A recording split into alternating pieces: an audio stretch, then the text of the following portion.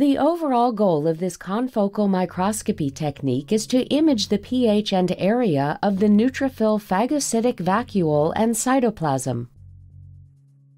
This method enables the monitoring and quantification of dynamic changes in the pH, in the phagocytic vacuole, and in the cytoplasm, and also the volume of the phagocytic vacuole.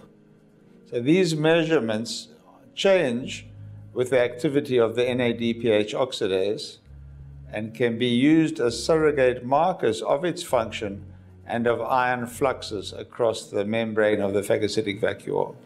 The main advantage of this technique is that both the phagosome and cytoplasm can be simultaneously imaged with a dye that has a wide pH range.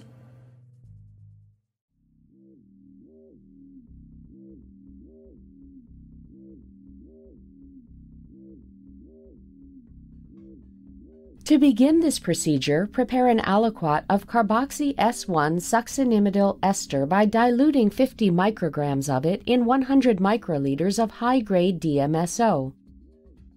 Vortex it well to mix.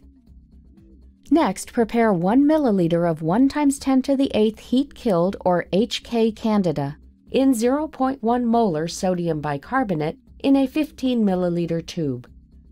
Add 100 microliters of carboxy S1 1 drop at a time to the HK candida while mixing on a vortex at 2000 RPM. After that, wrap the tube with aluminum foil and place it on a roller at room temperature for 1 hour. After an hour, wash the HKC S1 3 times by centrifugation.